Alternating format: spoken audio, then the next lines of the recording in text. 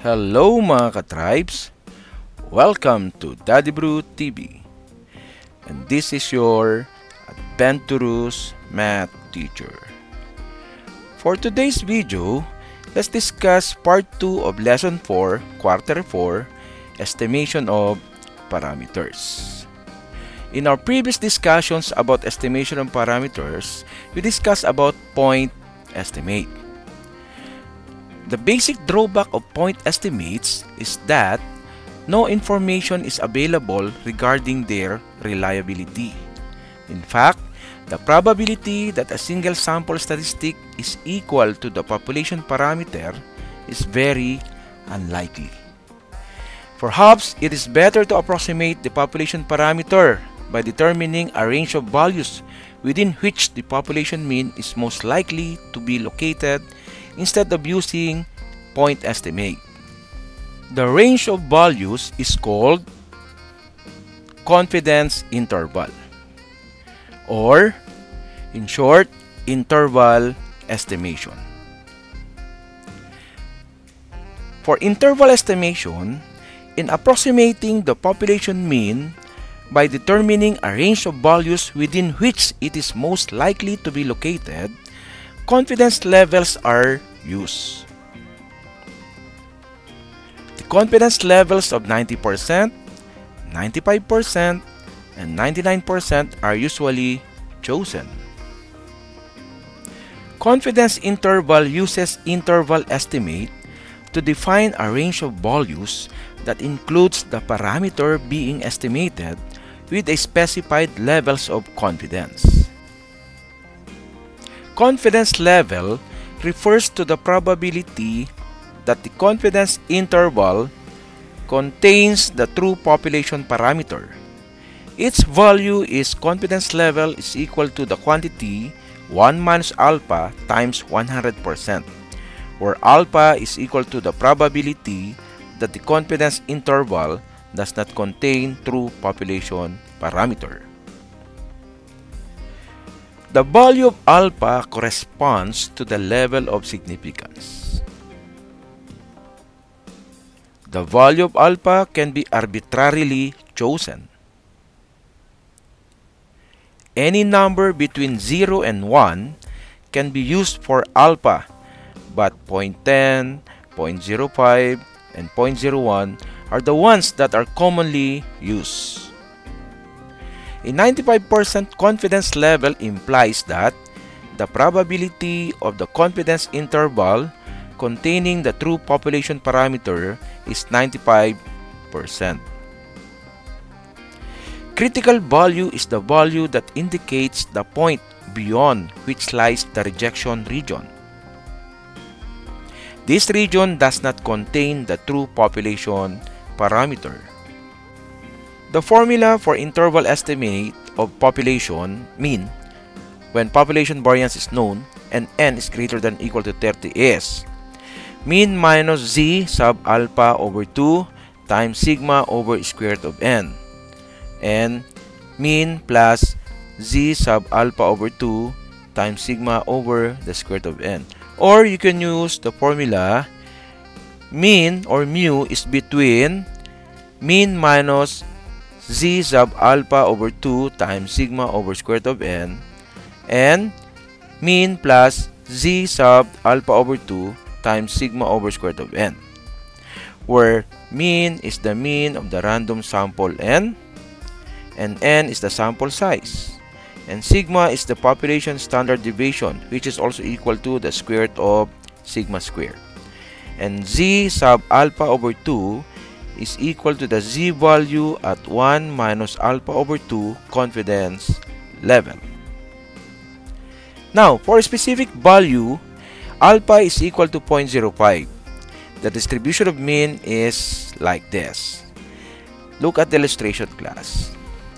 So, since alpha is 0.05, then the area of 95% is between the negative z sub alpha over 2 times sigma over square root of n and positive z sub alpha over 2 times sigma over square root of n. As you can see, 1/2 of the alpha 0.05 is equal to 0.025. So in the given figure, to the left of negative z is the alpha over 2, which is negative 0.025. And to the right of positive z, we have the alpha over 2, 0.025. Okay? The mean of a random sample of size n is usually different from the population mean.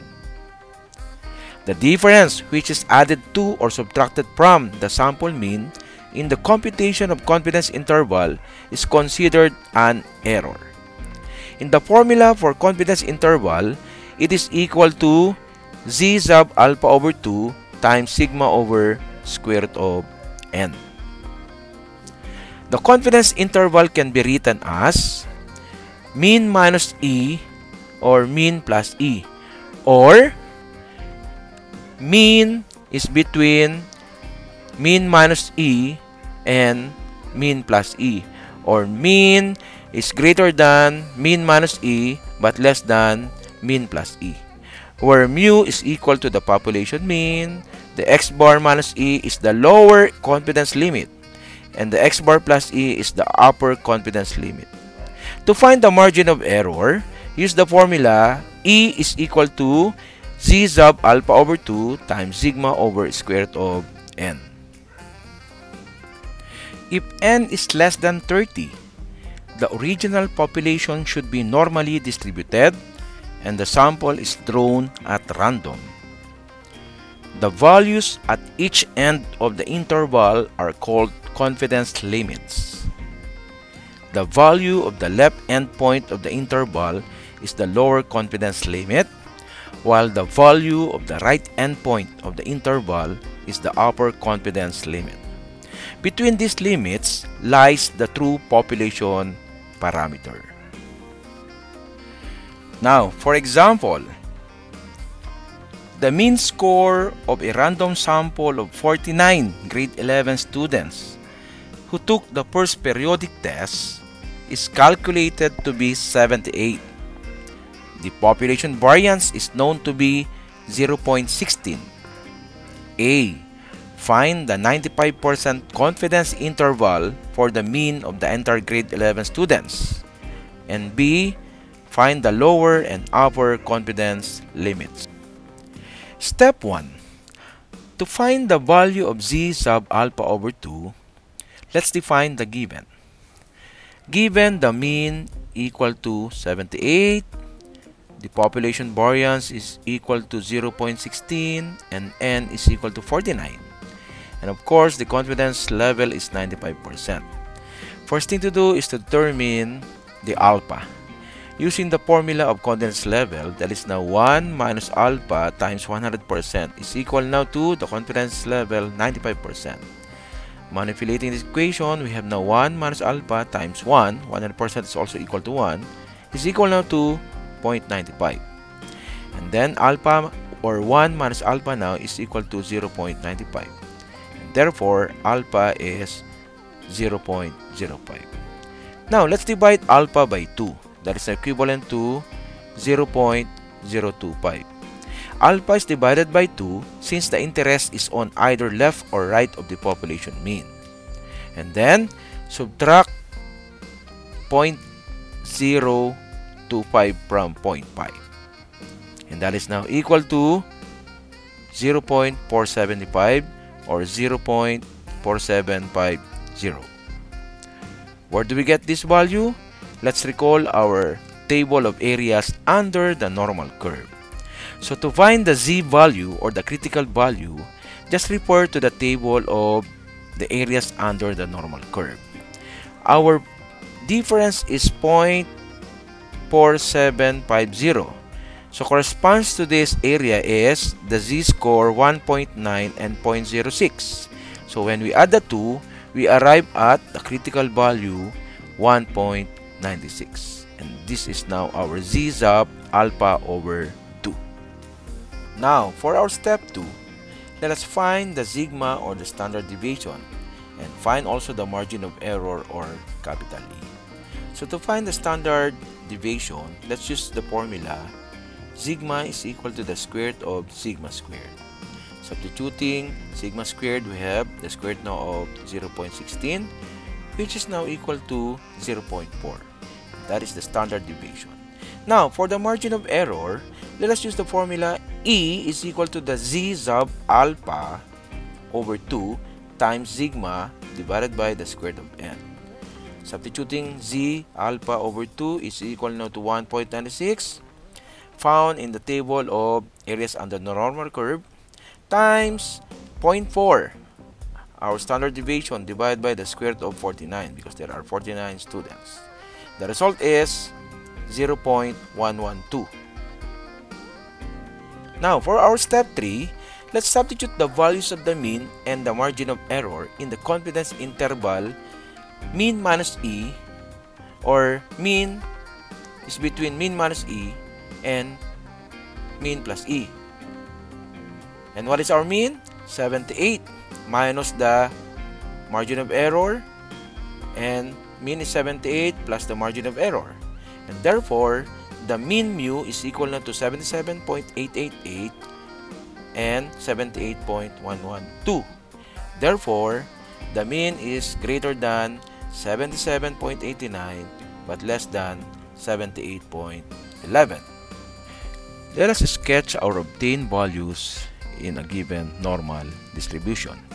As we all know, the confidence level is 95% and our alpha is 0.05 or 5%. If we divide our alpha by 2, we have 0.025.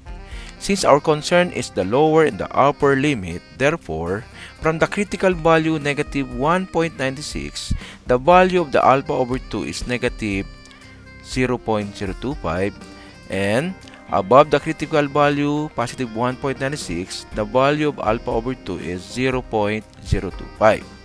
Therefore, the lower confidence limit is equal to 77.89 and the upper confidence limit is 78.11. What does it mean? Let us interpret. Meaning, the researcher is 95% confident that the sample mean is equal to 78 differs from the population mean by no more than 0.112 or 0.11.